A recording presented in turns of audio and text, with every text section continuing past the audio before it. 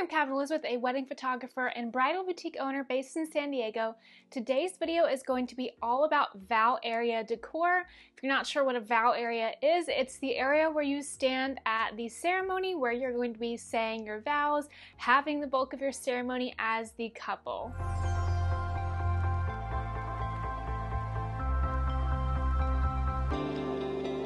So in this video, I'm going to be showing lots of different weddings, and a lot of these weddings you might recognize if you saw my video all about the aisle decor. So I did an entire video all about aisle decor. So if you have not seen that video, definitely watch it, because then you'll have the full picture of ceremony decor. So without any more talking, let's go ahead and jump into lots of different ceremony inspiration. So, if you happen to have a venue that just has gorgeous scenery already, and especially if you're on a budget and you're like, well, Cavin, I don't feel like I have to decorate my vow area, then by all means do not decorate it. Just let your space shine. Especially if you have some aisle arrangements at the front of your aisle, then you absolutely don't have to do anything. You can let big trees or something special in the background absolutely shine. So here's another example of that. They have beautiful backgrounds. They've got this gorgeous tree, bushes, and then the golf course behind them. So they didn't do anything up at the front of their wedding. They just let the scenery itself happen to be the backdrop of their wedding, and then so the vow area itself did not have any decor. For this next wedding, what they did was they just had a lot of large planters.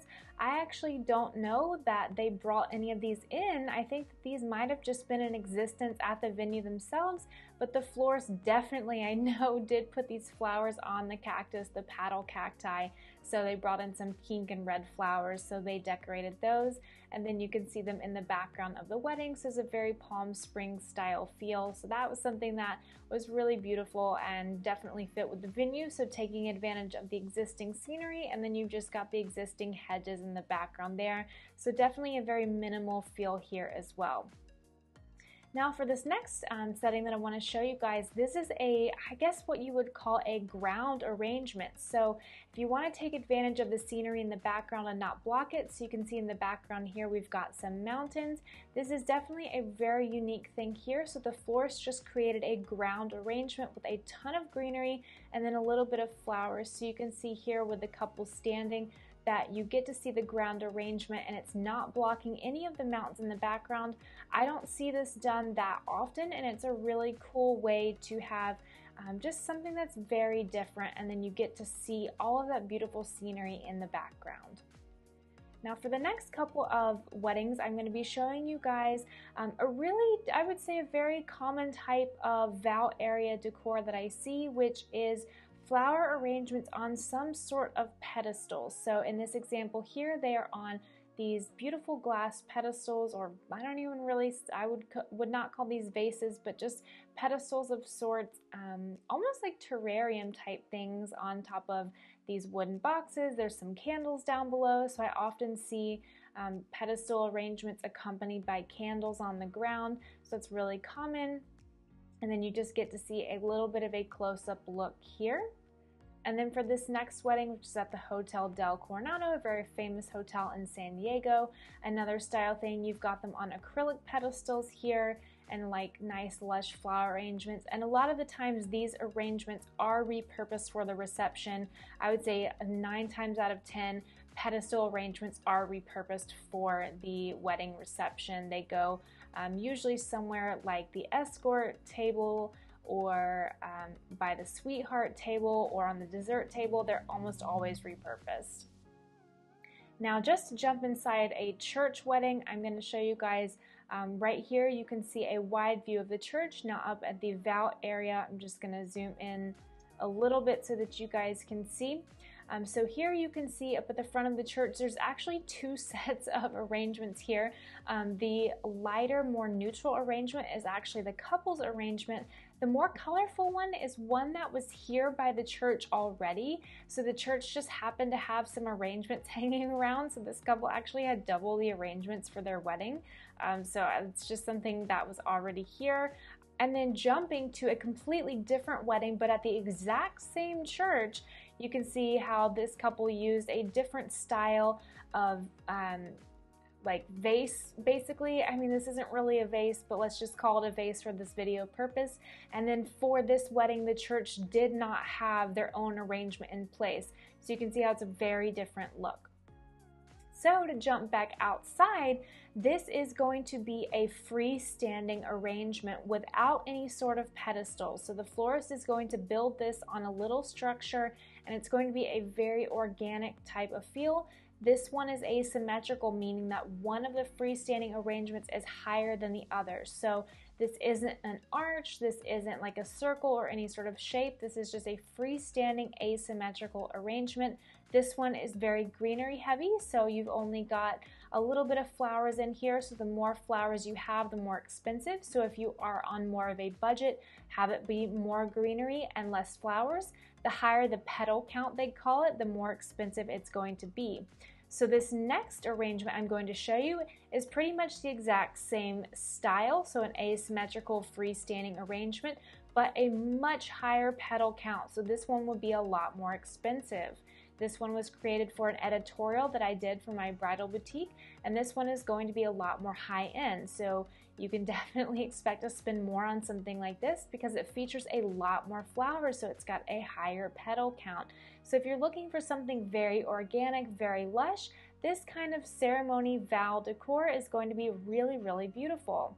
Now this next vow area decor is actually going to be quite large because this is a huppah, which is done for a Jewish wedding. So they're going to get married under the huppah. This is done for religious tradition, and this is very, very fun, very, very beautiful. And this huppah is draped with a very soft blush drapery, and then on the front of the huppah, you can see in this close-up version is actually a beautiful arrangement made from greenery and then white flowers.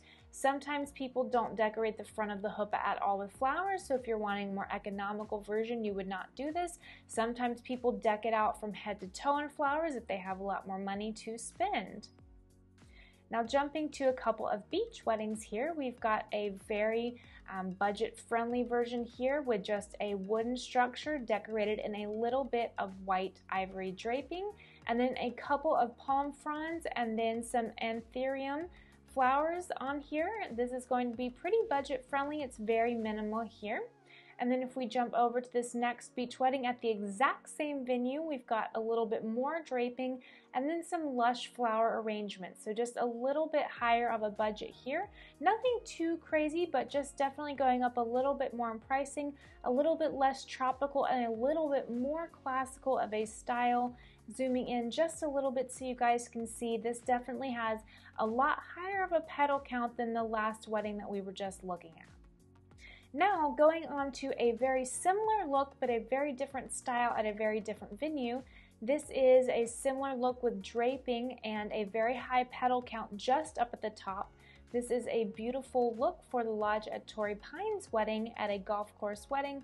This is a very classic traditional wedding look that you can have. So if you're looking for something with beautiful roses, a very traditional type wedding, this is a really cool look that you can do with draping and flowers done just at the top. Now, if you want a more structured look without draping and just flowers, something maybe even a little bit rustic, you can do what this wedding did here. This wedding was originally supposed to be outside, but it was raining and the day before, so it got kind of muddy, so they moved it inside. And they did a little bit of an exposed arch here because the structure itself was really beautiful, so they didn't have to cover it all in flowers. And then what they did was they had some greenery mixed with flowers. So I would say that this was a moderate budget here for this particular structure. So lots of greenery here and then some roses as well. So you've got a nice balance of the two. If you wanted to make this more economical, you would simply take away some flowers. If you wanted to spend a little bit more on this, you could cover more of the structure.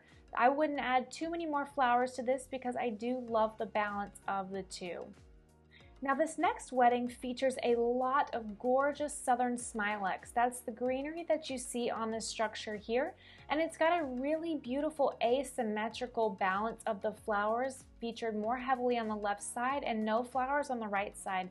And I just absolutely love that look. So you don't always have to spread your flowers all out over your arch. You can have it be very asymmetrical and it can look beautiful.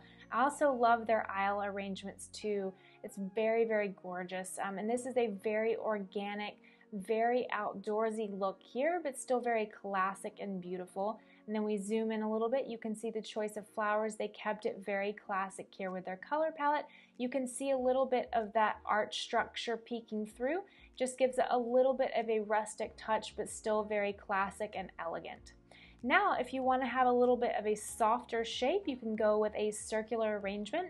This one is open on the bottom, so it's definitely not a full circular arch. You can go full circular. I haven't included any full circle where the whole thing is covered in flowers in this video example, so you can just use your imagination. But this one features very heavy greenery and flowers, so this is a really nice structure. If you wanted to go more budget friendly, you could go looser on the greenery and the flowers. You could go all greenery and have no flowers in here, or you could go lighter on the greenery altogether. And then here's just a close-up look of this. So we've got some southern smilax in here, some roses, some hydrangea, a nice mix of everything all in here. And then this next example I'm going to show you guys, it's got actually open at the top instead of open at the bottom. So not the whole structure is covered, but it's a very similar look with the green and white palette, southern smilax, just really similar but open at the top. So it just shows you all the options you have if you want to have a circular shape. Now if you're like Cavin, I actually want to do a completely different shape altogether, why not triangular shapes? So this bride's father actually built this triangular arch for this wedding, and he drove it 8 hours south all the way down from their home to the venue. And then the florist floralized it with just a couple of touches of flowers and pampas grass. So this is actually a very economical look. The arch itself was pretty bare, but it's not too plain or boring because the triangular shape is really cool, and you get to see a lot of the mountains behind the arch, so it's not taking away too much from the scenery itself. It's a really, really cool look, and then just a little clusters of flowers over this arch is a really, really nice touch. Now, if you've got a structure on your venue to work with, so say something like a fireplace here, you can actually integrate some flowers and some structures into it to work with the venue itself. So right here we've placed a couple of arrangements into the structure of the fireplace to give it some interest. Now if you wanted to make this more economical, you would simply take away some arrangements, maybe make them a little bit smaller. You could completely just have the fireplace absolutely bare, or maybe add some candles to it as well. But in this example, we went pretty all out for this editorial just to make it really impactful and powerful. And I love flowers, so we wanted to see lots of flowers in here. You could also make the arrangements a little bit more greenery heavy and have less flowers in them as well.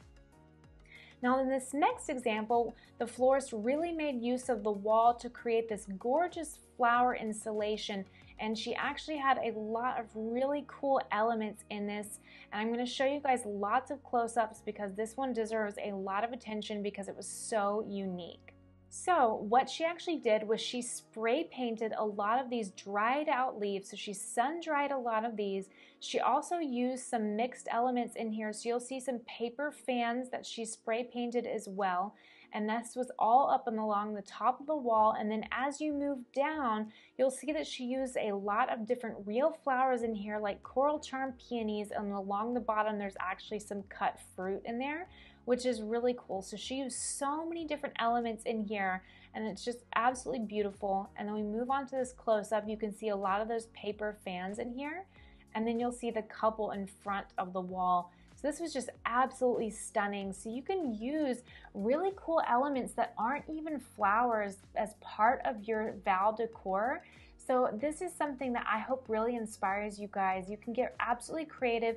You could totally DIY this or have your florist do it. This is something that I will never forget. I thought that this was just so beautiful and unique. So another example of working with your venue's existing structure, this trellis was already here, and this greenery, so all of these green vines and ivy that you already see was already here. So what this florist actually did was added in the little pink roses that you see, and then all along the middle top they added in those pink flowers and then the hanging flowers as well. And then obviously the little table and tiny arrangement in the middle was added in. So if you have an existing structure like this, sure, you could just get away with doing nothing, but you can also add in little flowers just to give pops of your own color palette in there to make it interesting and make it match your wedding so that you have it stand out. And this next wedding, this green structure is always here at this venue, and the florist added in these flowers into the structure to make it match the wedding. So this is another example of how to make your wedding actually look like your own wedding at a venue that's got a structure that could stand alone, so you could technically use it without adding anything in at all. So if you're on a really tight budget, it's there and it's pretty enough to be beautiful in your pictures. But if you want to add in some flowers, you can absolutely do that. You could use less than this, you could use more than this, you can go crazy, or you can go minimal, or you could really go nothing at all if you needed to. Now this last wedding that I'm going to show you guys is really cool. So the florist went all out on this tree here, so you can see that there's so much going on. There are little, almost like dream catcher style things hanging from the trees. There's arrangements attached to the trees, and then there's this beautiful arrangement installation coming down from the base of the trees, spilling out onto the grass. So if you look at this little up close, hanging from the tree is really beautiful. There's some lights in here too. And then we move on to the next part, this arrangement attached to the trees, as well as the arrangement spilling out from the tree with the pampas grass and the coral charm peonies. So this florist really went all out on this wedding. The bride's vision was so cool. There was so much pink for this wedding, and it was absolutely stunning. I hope you guys enjoyed this video. There were a lot of different ceremony, vow area, decor inspiration ideas that I showed you guys. If you did like this video, let me know down in the comments below. If there's any other video types like this that you guys want to see where I go through lots of different weddings of mine, definitely let me know, because I have tons of weddings that I can share. If there's different like reception, tablescapes that you want to see, or different areas of weddings that you want to see lots of different inspiration all in one video, let me know and I will definitely do lots of videos like these. See you guys next time. Bye!